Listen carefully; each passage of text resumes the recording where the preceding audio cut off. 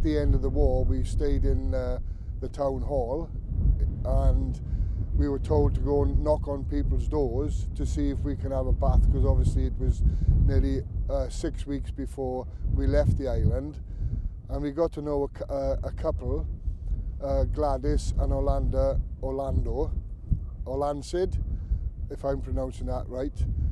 And I'll always remember a little blonde child who I thought was a little girl, but obviously it turned out that it was a little boy with long curly hair, and his name is Ian Betts.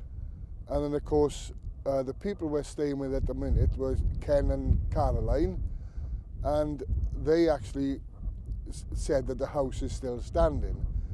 So she said, we'll go for a drive down to the house to see if it's the right house. And lo and behold, Ian Betts walked out of the house as we were pulling up. So we got talking to him, and of course he invited me into the house, and it was him that was the little child with long blonde curly hair. But I'm really, really chuffed that I have now found relatives, or the grandson of Gladys and Orlando, and it turns out to be Ian Betts. So that was one of the reasons that I wanted to come back as well. I mean, the main reason is obviously pay my respects to the boys that who never came home.